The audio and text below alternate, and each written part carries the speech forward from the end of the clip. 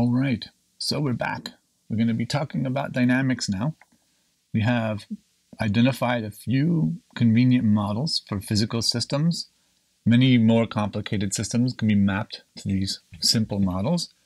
And as you'll see, whether you like it or not, that's what very many people do. All right, we use simplified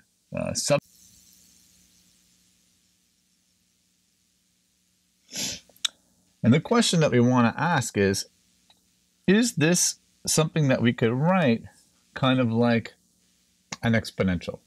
Right? This kind of looks like an exponential. It looks like a term with, the first term, of course, is 1. And remind ourselves what exponential is. E to the x is x to the n over n factorial. Sum on n equals 1. In this case, actually 0 to infinity. This would be all the terms from 1 up, and this is the term 0. So if one term is like the integral, and the other one you plug it in, it's like the integral squared, and the integral squared, and so on. That means squaring means do the integral again and again. So the question is this actually an exponential? Okay, but thinking about this as if it was an exponential, immediately we recognize that the upper limits of each of the integrals are not the same. So it's not likely that this is actually going to work. But there is an analogy to an exponential function. And so you'll see later on, when we see this series, we're actually going to use a term that is time-ordered exponential operator. All right, so there's two things we need to see. First is how these limits work. Notice it's t0 to tau 2. The next one would be from t0 up to tau 3 and so on, which is not the same thing as going from t0 to t and t0 to t and t0 to t and t0 to t, which is what you would need to do if you wanted to plug it back in and call it that. All right.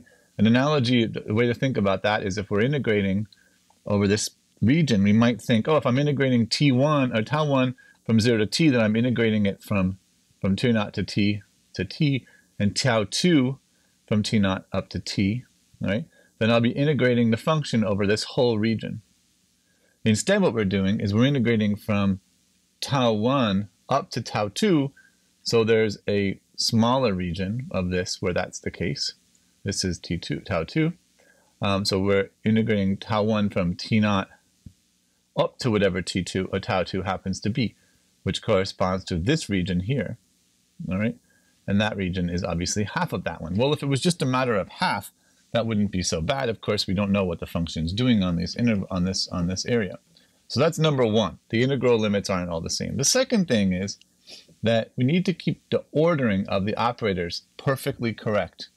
Why is that? Because there's no guarantee that the Hamiltonian at time tau n, or let's make it more generic than that, not just the last time. There's no guarantee that the Hamiltonian at any two times, tau j, commutes with the Hamiltonian at tau k.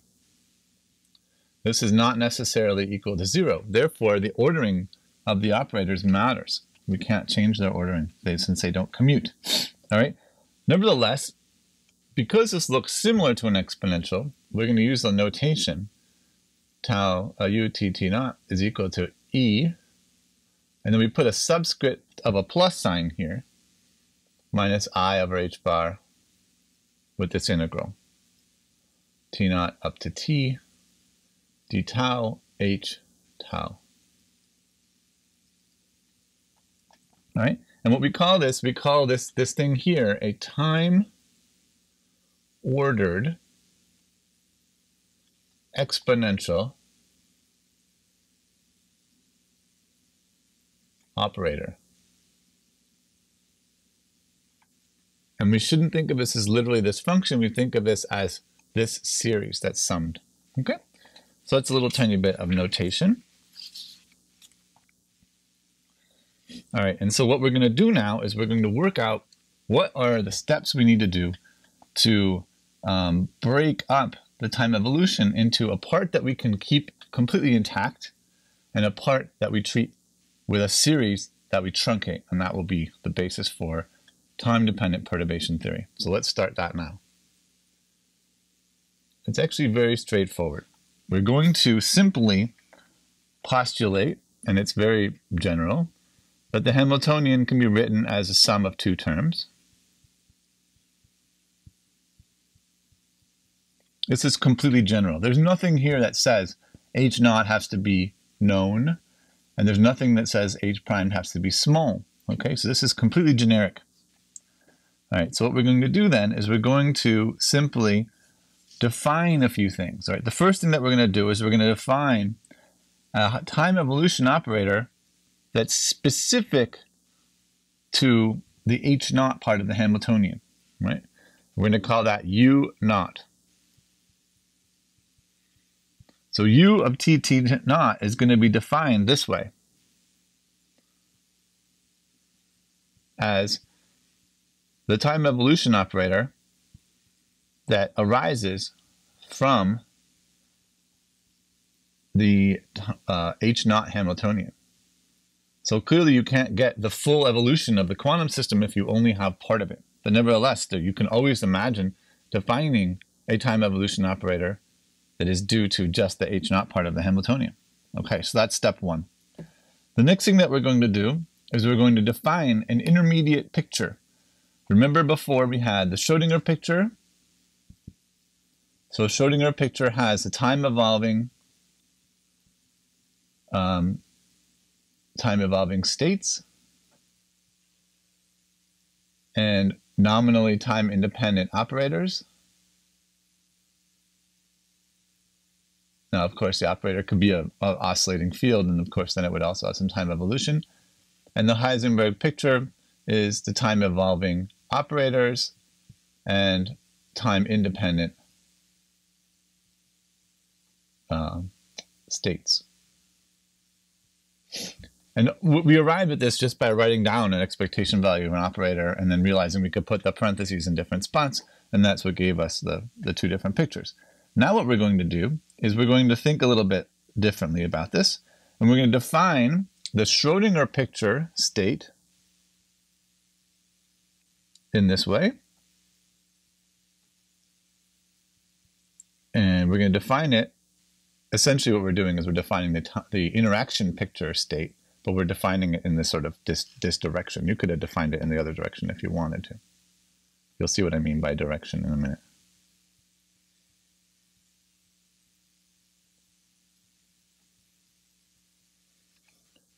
So it's customary, or you'll see in the notes I'm taking this sort of derivation from, by the way, are from the Mukamel book,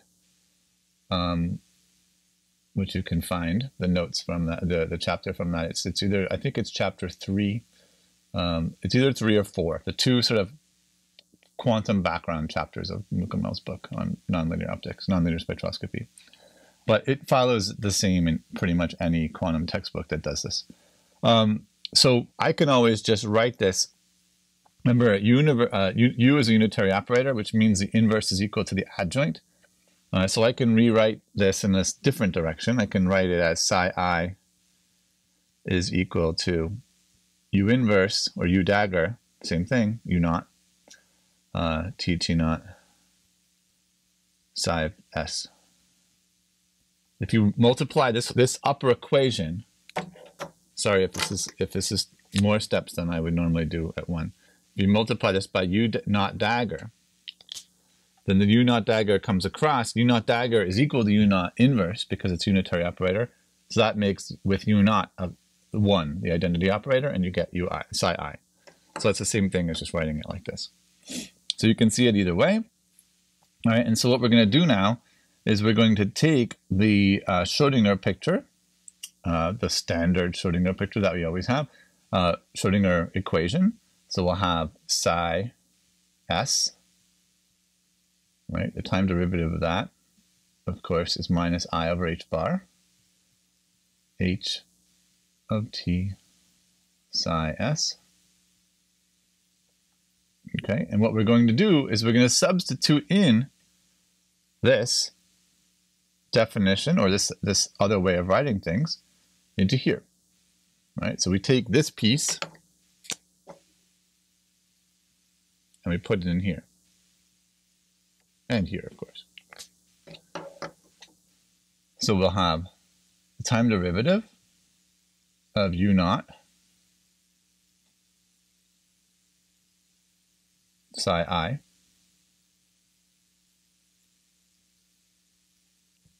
is equal to minus I over h bar, h u naught psi I.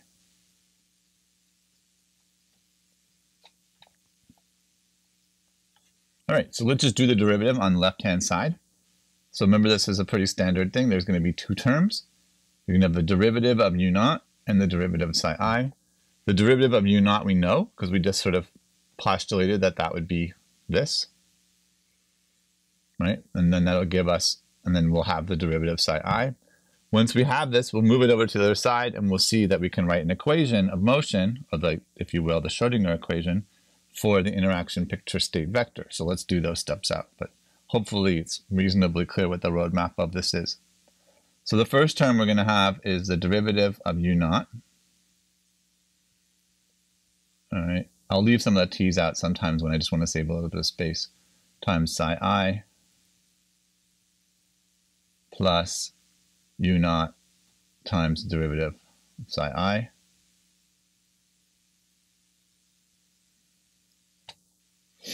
This is this.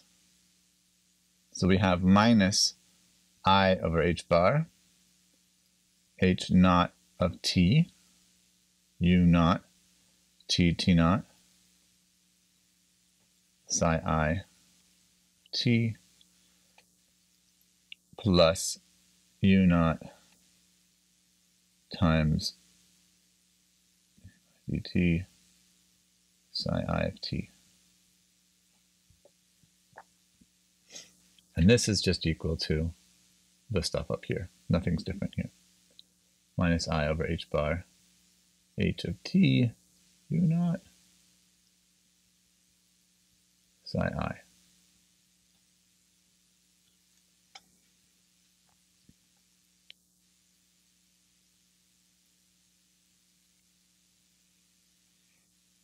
All right.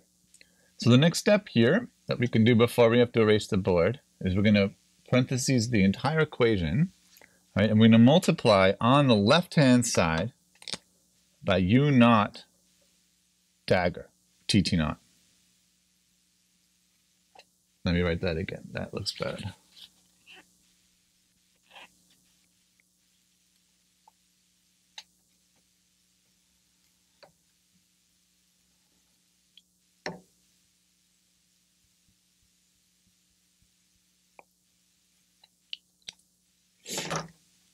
Okay, so we're multiplying on the left-hand side by u naught dagger, t naught, same time interval, but u naught. And what do we notice is going to happen? Let's underline the terms that connect. So we have u naught, h naught, u naught dagger, h naught, u naught, operating on psi I. We're going to have u naught times u naught, sorry, u naught dagger times u naught. That's going to give us a 1. Because they're unitary operators, which will then isolate the derivative of psi I all by itself. And on the other side, we're going to have u naught dagger h u naught. Okay? And so what that's going to give us is it's going to give us, all right, and so when u naught dagger operates on h and then u naught, something very interesting is going to happen. What is h? H is the sum of these two terms.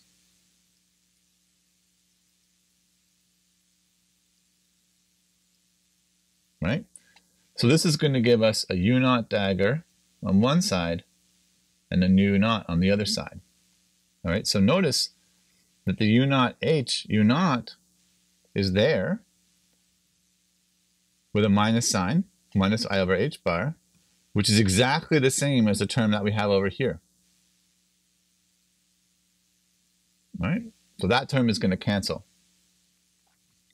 Then what's left over is u naught dagger h primed u naught, and that's the thing that's going to be left over. Right? So we'll have a name for this, u naught h naught u naught, and that's going to be the interaction picture version of h naught.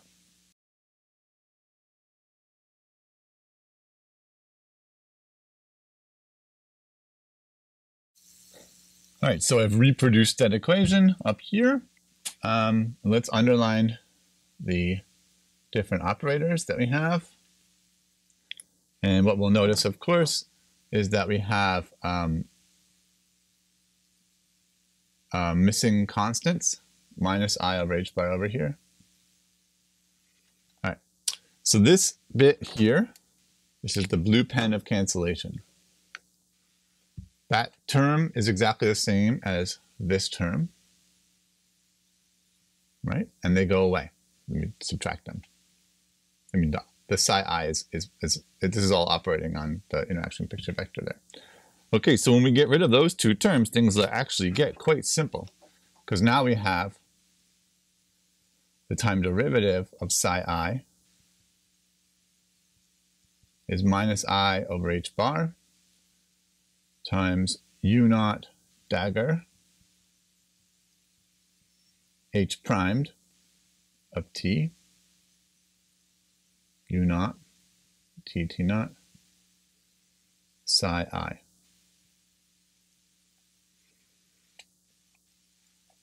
All right, and so I said before, I think that u naught dagger of something, u naught is the interaction picture. It would be the interaction picture representation of h naught. We're not using that here, so it ends up canceling out. So instead we have interaction picture for h primed. It's the same. This is the definition of an interaction picture operator. Right? So you can think of that as a definition, 3 bars. All right, so we have a very simple equation then, a Schrodinger equation for psi I minus I over h bar h primed I of t psi I of t. And notice that it only involves the second piece of the Hamiltonian. We already have a way of evolving with respect to the first part by postulating that there is such a time evolution operator, u naught, for the first one. Now we have a way of isolating the second part of the Hamiltonian, and we're going to figure out how do we put all these things together. Okay? So again, this I it refers to the interaction picture.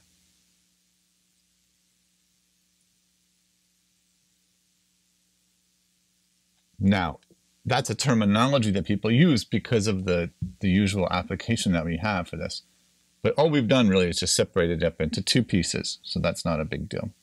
So what we're going to do is just do what we always do, which is to define a time evolution operator in the interaction picture, which is to say if we have a state vector, an interaction picture state vector, then surely we should be able to have an operator that would evolve it from t naught up to t, starting in some initial state. Okay, so this is the sort of the old song here that we've been playing over and over again.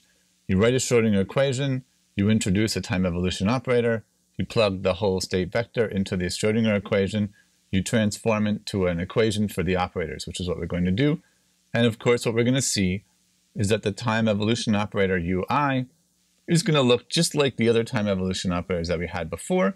So we're going to be able to write down a time-ordered exponential operator that solves the Schrodinger equation, or the time equation of motion, for the interaction picture time evolution operator. So we'll do that. So we plug it back in. We have this derivative, ui psi I. You can just work this out right now. So it's the derivative of the first and the second. So we'll have the derivative of ui t naught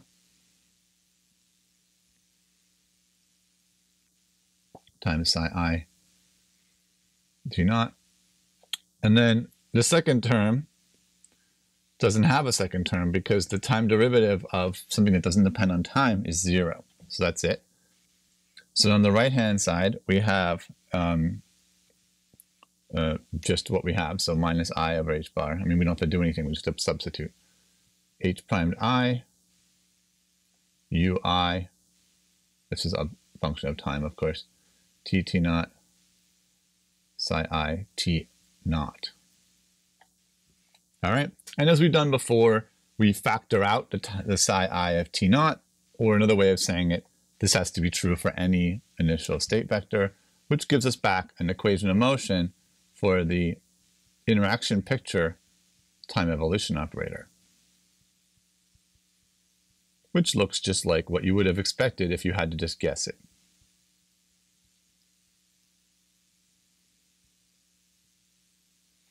Okay, so that's that. Now, how do you solve this? You solve this the formal solution, ... like we just did, and so then you can write down that ui t naught is going to equal the time ordered exponential operator minus I over h bar, t naught to t, d tau, h primed I tau. All right. So we have all of the pieces ready. If you like cooking like I do, then this would be the mise en place. This is getting all of your ingredients chopped up and ready to go, measured out, and now the fun part, putting them all together. All right. So there's a tiny little bit of interesting gymnastics that we have to do with the connection between the Schrodinger picture and the interaction picture. So let me do that up here. All right. All right. So we know that that from the definition of the Schrodinger picture, or the interaction picture, sorry, this is u naught t naught psi I.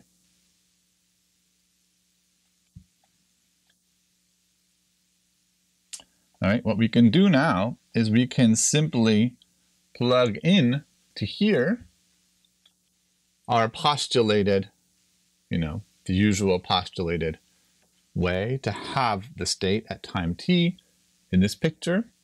Right, so this is equal to u naught. I'm going to leave out the t's and t naught just to save myself a little bit of room, but everywhere you see a u, make sure you just think in your mind there should be a t and a t naught there.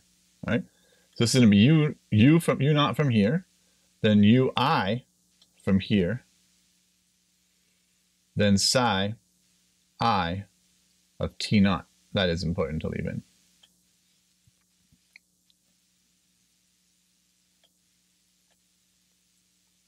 Now, what is the difference between the initial state in the Schrodinger picture versus the interaction picture?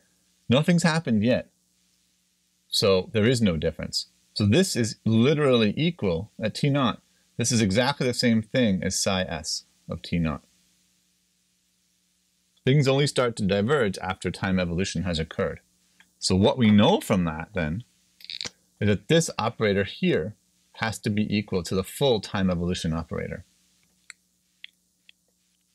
So that is actually very important, so that we have just proved that u t naught, now I'm putting it all back in because this is the one that you want to save, times u naught, ui t naught. So what you get with the interaction picture is the ability to decompose the time evolution operator into a product of two operators, one which derives its entire time dependence from the h naught Hamiltonian, and the other which derives its time dependence from not simply the h primed Hamiltonian, right? Because this is the h primed Hamiltonian in the interaction picture, which means it has a bit of the h naught Hamiltonian sort of wrapped into it because of this transformation.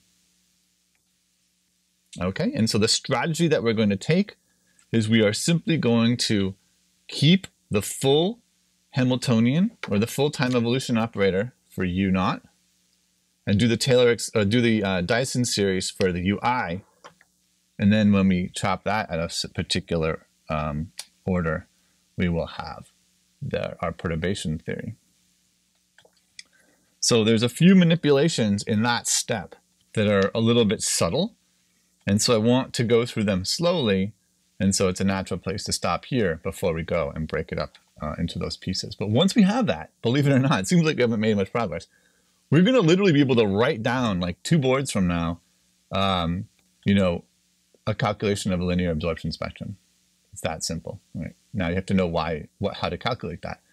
But certainly we'll be able to calculate the transition probability from an eigenstate to another eigenstate, provided we have some you know, external influence like a field that's on. We can do that in one board after we finish the tying up the loose ends.